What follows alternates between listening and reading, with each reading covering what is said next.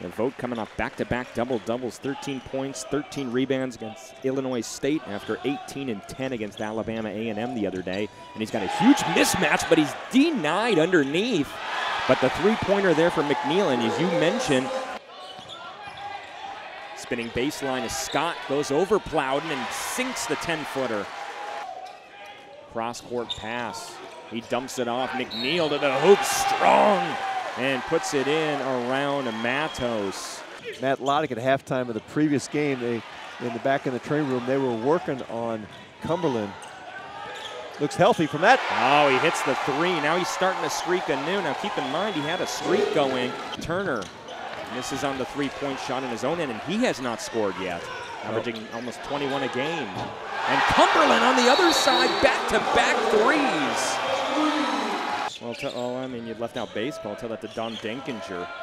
Hey, that's an Iowa guy now. Be careful. He's a Waterloo, Iowa native. Moore, the three-pointer rattles in. Make the defense pay for being over-aggressive. He had been 0 for 5. He has his first two there. Vogt underneath and gets it over Plowden and Sierra. Their defense keep them in this. And Javen Cumberland off the cut. His third three of the game. He's into 10 points, into double figures.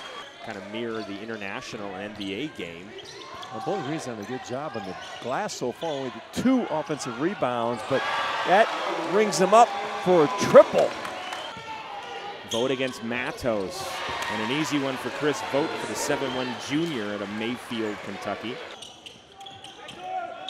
Vogt, Javen underneath. Williams gets it right by Diggs. There's my guy. 49-44 the count.